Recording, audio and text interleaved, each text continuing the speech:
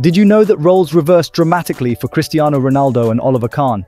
Last season, when Ronaldo expressed interest in joining Bayern Munich, he was rejected by their sporting director, Kahn.